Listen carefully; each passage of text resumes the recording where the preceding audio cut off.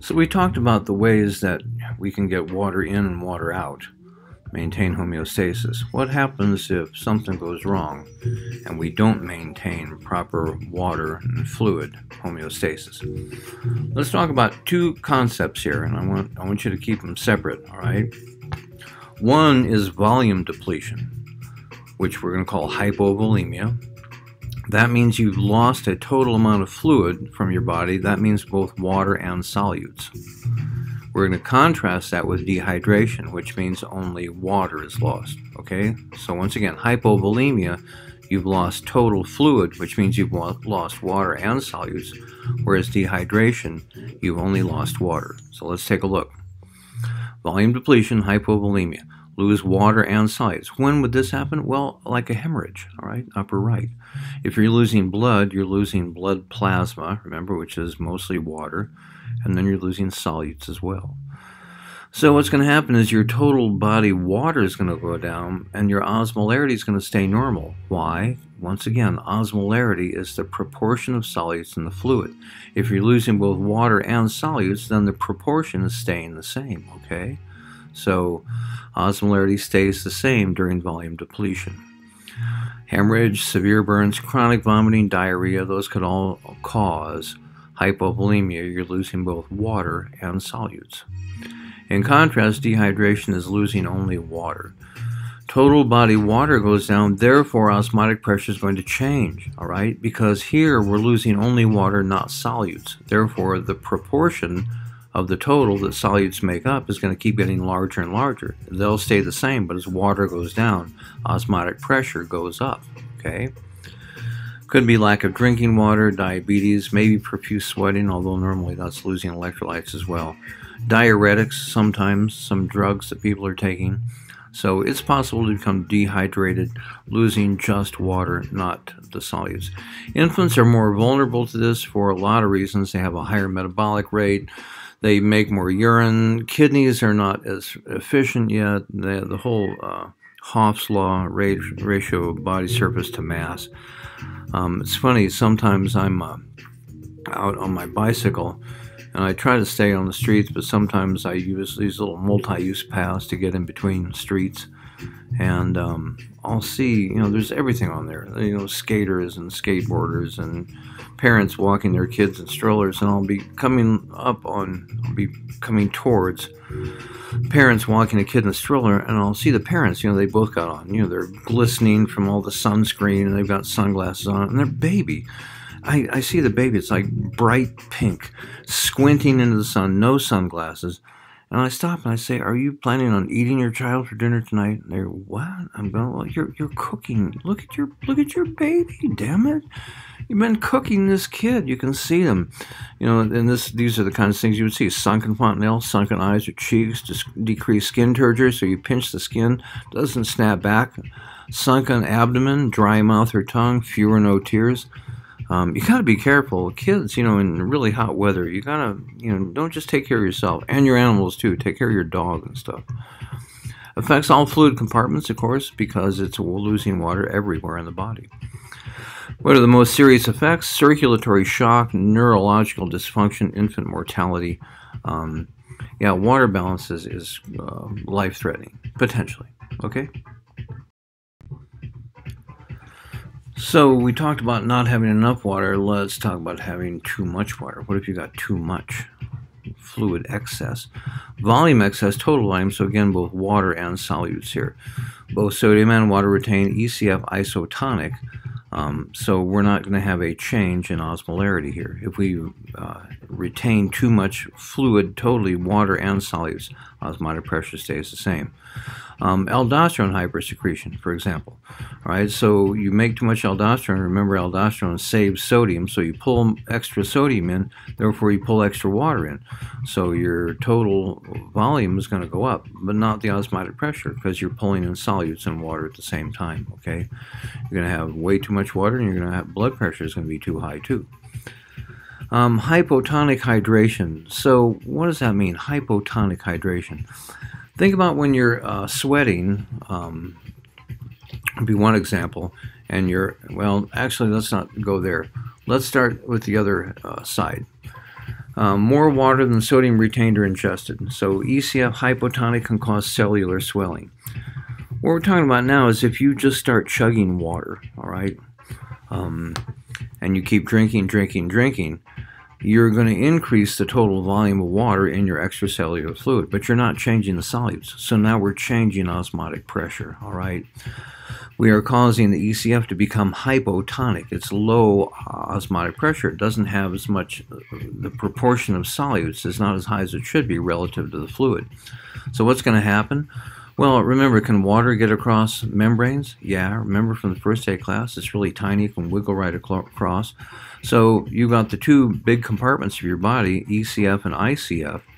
Well, if the ECF becomes hypotonic, then remember, water is going to follow solutes. We're always going to even out the osmotic pressure.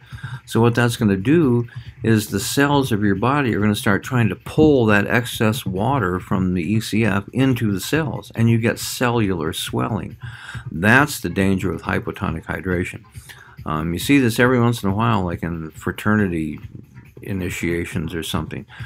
People have to chug water, and it causes their brainstem to swell, and they die.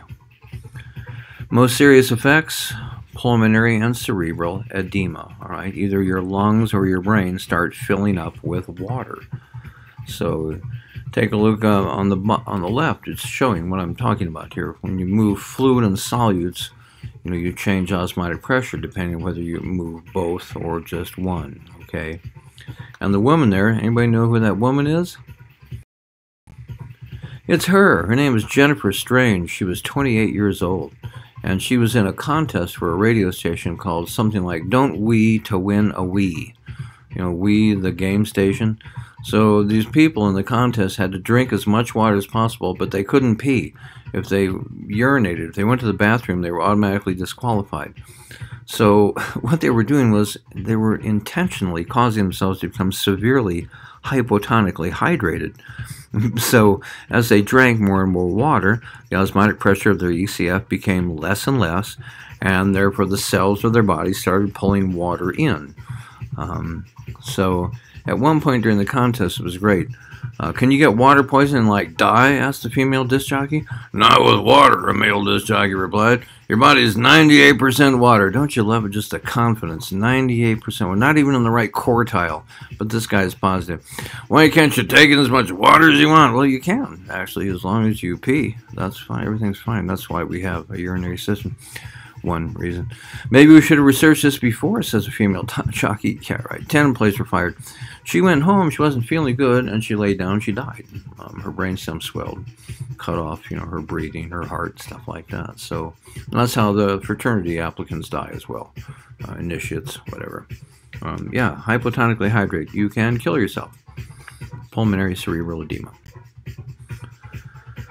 Total blood volume, fluid intake. So look at what's going on here. Normally, too much water is not a problem. Why? Look at the far right chart. Water diuresis. In other words, if you drink too much water, you just pee it out.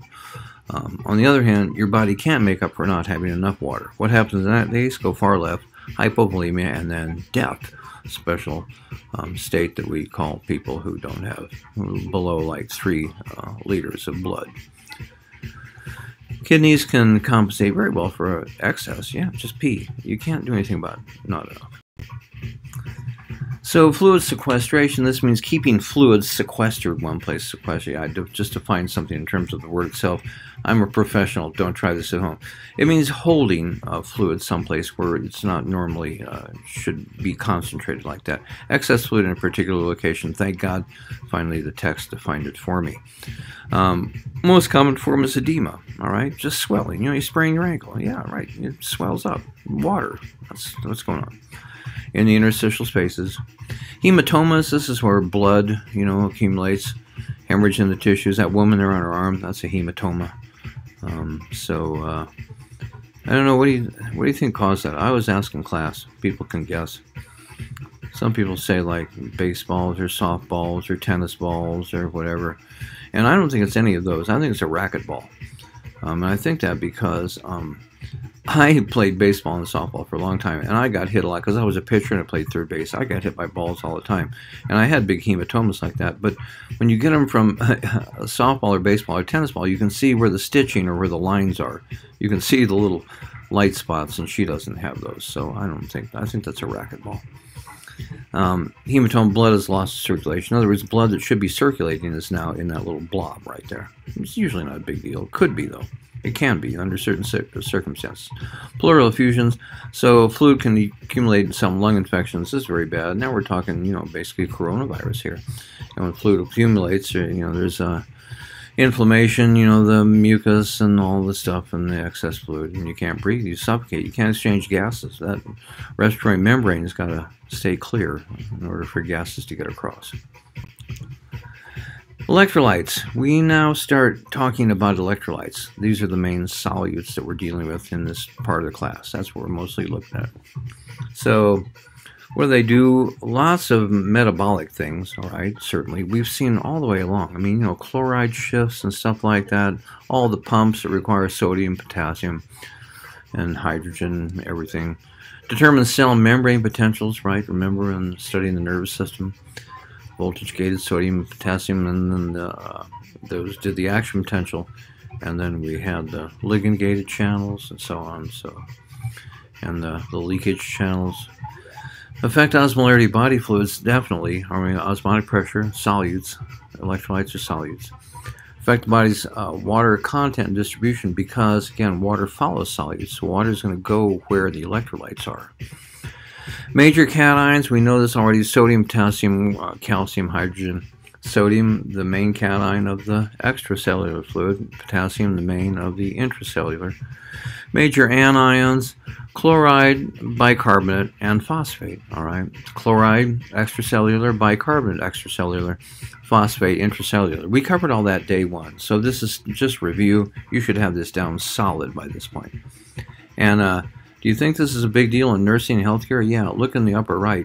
That's what happens. And I've had people say they've seen this too. Like, somebody, their arm swells up to like twice its size because a nurse set the drip wrong. Those things happen. It's easy to kill people with electrolytes. So pay attention. So talking about the functions of sodium, you already know a lot about this because we talked about this on day one. We've talked about it ever since. So remember membrane potentials, the resting membrane potential? That's governed in large part because of the sodium-potassium pump, which maintains a concentration gradient of sodium in the extracellular fluid and potassium in the intracellular fluid. So sodium, the most important factor in the osmolarity of the ECF. That's why sodium imbalances cause imbalances of osmotic pressure. Sodium-potassium pump, we just mentioned, exchanges sodium for potassium, pumps sodium out, pumps potassium inside the cell membrane, creates that concentration gradient that your body uses in so many ways. The sodium-glucose transporter, remember, takes advantage of that in order to move glucose across membranes. Sodium-potassium pump generates heat. It accounts for about 40% of your ATP at rest. So, pretty big deal, sodium in the body. And again, the sodium ion being the main cation of the ECF, there's also bicarb, which is a main anion of the ECF, so sodium bicarbonate is a buffer. We've always said the bicarbonate ion is a buffer. You can think of it as being sodium bicarb, which you may have at home in the form of a box of baking soda. Sodium homeostasis. The biggest problem that we generally have, at least in this country and most of Western civilization, I think, is that we put too much sodium into our bodies. You need about ½ gram a day. You typically have way more than that because of all the processed foods, all those chips, even all those boxed foods. They normally have a lot of sodium in them. Soups, oh my God, they're so high in sodium. So that's our main problem, is just getting rid of all the excess. So hormones that work on sodium in order to try to maintain sodium balance, well, aldosterone, the save salt or save sodium hormone. Remember, that worked by increasing the number of sodium-potassium pumps in the nephron tubules. So you pump sodium back in. Aldosterone, remember, released as part of the renin-angiotensin-aldosterone system. When blood pressure is low, that activates that whole system. Aldosterone will pump sodium back into the blood. Water follows. Stroke volume goes up. Blood pressure goes up. And hypernatremia, hypokalemia will inhibit the release of aldosterone. Think about it. Hypernatremia, if you've already got too much sodium in your blood, you don't want more. And likewise, hypokalemia, because remember, since aldosterone works by increasing the number of sodium-potassium pumps, at the same time that it's pumping sodium in, it's pumping potassium out. So too much aldosterone will pump too much potassium out. So if you're already hypokalemic, you don't want to release aldosterone. That will exacerbate that condition. ADH increases blood sodium. Well, increased blood sodium levels stimulate ADH release. ADH, remember, moves water without moving sodium, so that's the way you can control osmolarity. See, aldosterone won't affect osmolarity because it's moving water and solutes at the same time. ADH, because it moves water only, will affect osmolarity, and that's why your body can use a combination of aldosterone ADH to control both sodium and water and subsequently osmotic pressure. Kidneys in this case reabsorb more water, and remember, the way it did that was by increasing the number of aquaporin channels in the nephron tubules. ANP in certain sense is the opposite of aldosterone. Remember, this was released in response to increased pressure in the atrium. The heart releases ANP. That will cause you to secrete more sodium into the urine. Water follows. Therefore, your total stroke volume goes down and your blood pressure goes down, and you'll pee more. Remember, ANP always need to pee. Estrogen mimics the effect of aldosterone during pregnancy, and progesterone has a diuretic effect throughout the menstrual cycle. That's why, and the whole bloated everything. So, yeah, oh my God, you poor women dealing with all that stuff. So, sodium imbalances are a big deal. They can cause some serious consequences. So, first of all, hypernatremia, that's a plasma sodium over 145 milliequivalents per liter. You don't have to know that number for me. You will if you're going to be a nurse. How can things like that happen? Yeah, IV saline. So, nurses, you set that drip, and you set it wrong. Sometimes you don't get back to the room for another hour. And holy smoke, you come back in, the patient's arm is swollen to 3 times its size. And I've heard of that happening more than once. Because remember, sodium ECF is going to pull water, so you end up with too much water in the ECF. So water retention, hypertension, and edema. So yeah, it happens more often than you might think. Hyponatremia, equally if not more serious. Plasma sodium under 130 milliequivalents per liter. Don't have to know that number for me. Too much water can cause this. So remember that poor woman in the radio station contest, don't wee to win a wee. What happens is too much water in the ECF, therefore proportionally osmolarity less, therefore water starts going into the ICF, goes into the cells, and you end up with pulmonary or cerebral edema. That's how she died. Can also result from hiking outside in hot weather. You sweat like crazy, you lose water and salt, and you drink nothing but water, you'll become hyponatremic. That's called exertional hyponatremia.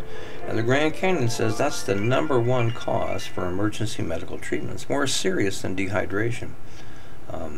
Rangers there they look like the blood glucose meters, diabetics use, but they test blood sodium. If they see somebody who looks like they're in trouble on a trail, first thing they do is test blood sodium. If blood sodium is normal, they give them water. If blood sodium is not normal, then they give them salty snacks, crackers, pretzels, things like that. Because if you give water to someone who is already hyponatremic, you'll make it worse. I think I've told you before about that poor young woman here in the Tucson area. It was her graduation trip. They were hiking in the Tortolitas in June, a very hot day. She was feeling terrible. Everybody kept telling her, drink more water, drink more water. And when the paramedics found her, they sent in a helicopter, she was vomiting water. And why? because basically her brainstem knew, her hypothalamus, her brainstem, that more water was going to kill her, so they were trying to get it out of her system. What she needed was salt, not water. So in the lower right, you see there a little kid who died of hypernatremia. This is a bizarre story, and I don't know exactly what was going on there. There were allegations of child abuse and so on, but the kid may have had an eating disorder, but he ate way too much salty stuff, and his parents apparently tried to punish him to get him to stop eating by giving him very salty foods. I don't know the full story, but he died of hypernatremia. In the upper right-hand corner, this is I got this from a veterinary textbook. Look at this. This is really good. Look at the horse on the left. Is 5% dehydrated, but has a relatively normal sodium concentration in its blood. And that horse is thinking, boy, could I go for a good long drink. Yeah, right. Look at the horse on the right. It's 10% dehydrated, so its dehydration is worse. But this horse is thinking, I won't drink even if they lead me to water. Have you heard the old saying, you can lead a horse to water, but you can't make it drink? Yeah, and that's because, and this has happened to me hiking, I become hyponatremic, and it's a terrible feeling. Water sounds revolting at that point. Even though you're dehydrated, the thought of drinking water just makes you sick to your stomach. The problem is that your hypothalamus knows that the problem is that you're hyponatremic, and if you drink more water, it's going to make it worse. You're going to get cerebral pulmonary edema, you're going to die. So again, the rangers at the Grand Canyon carry the sodium meters, and if you're in trouble and it's not enough sodium, you have to eat salty foods. You can't drink water. Drinking water may potentially kill you. So yeah, here I am. I hiked the Lava Falls route. This is back in 2009. The Grand Canyon has now removed all references to this. It's not a trail. It's a route. There's an occasional cairn. You're basically finding your own way down a big lava scree slope, basically, although there's some steep drop-offs and things as well. But it's only 1.5 miles long, so a lot of people think, well, I can hike that. But yeah, it changes over 2,500 feet. That's an average grade of like 30 to 40%. So you're on all fours a lot of the time. And in summer, you can see there it's 98 degrees when I made it back up to the top.